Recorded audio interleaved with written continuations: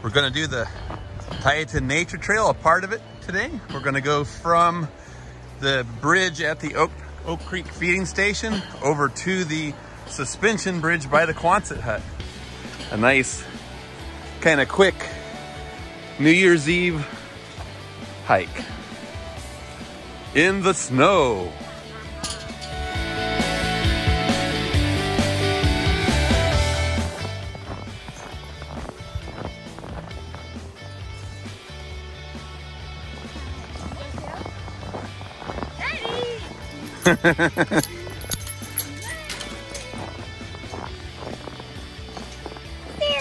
Seriously?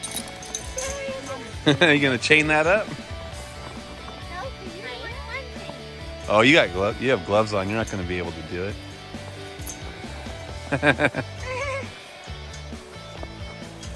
It's quicker It's quicker going underneath the thing, isn't it? Yeah. So I don't know why you go that way. But easier. Well, easier with a bicycle going that way. Yeah, not easier when you don't.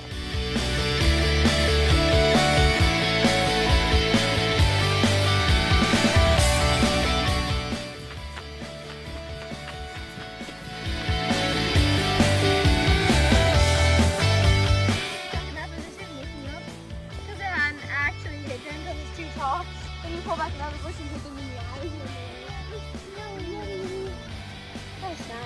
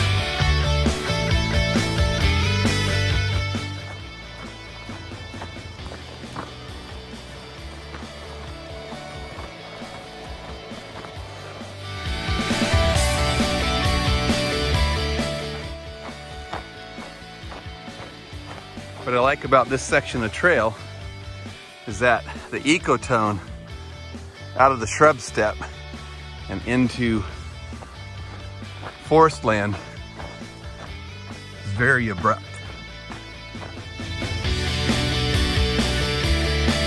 So it's 1.5 miles from the bridge at the Oak Creek feeding station to this bridge, maybe 1.6. I think on this trail from bridge to bridge, it's 1.5 miles, regardless which of the three bridges you're walking between.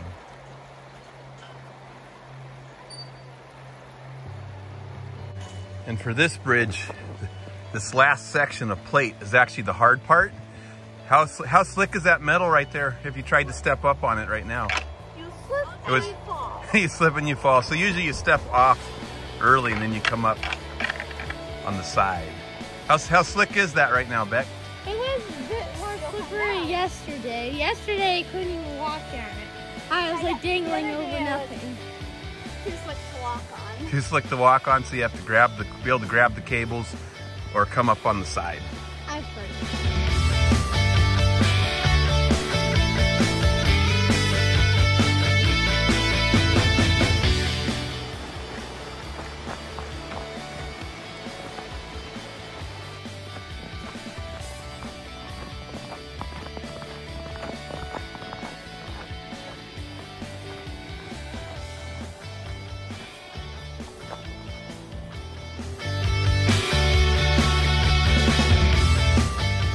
So the cave that cuts in underneath the Tieton andesite flow is at the 2.3 mile mark from the Oak Creek feeding station bridge.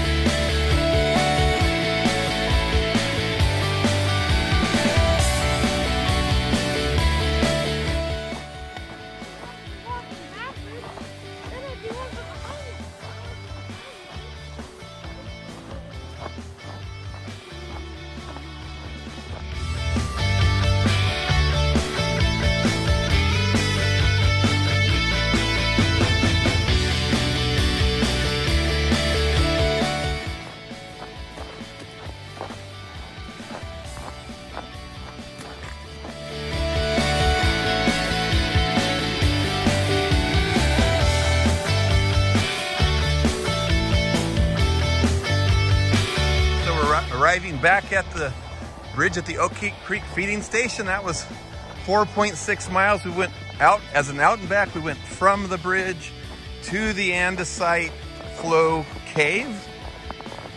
How was it? It was good. It was in the snow. This trail's always good in the snow, isn't it? It has lots of good views on it.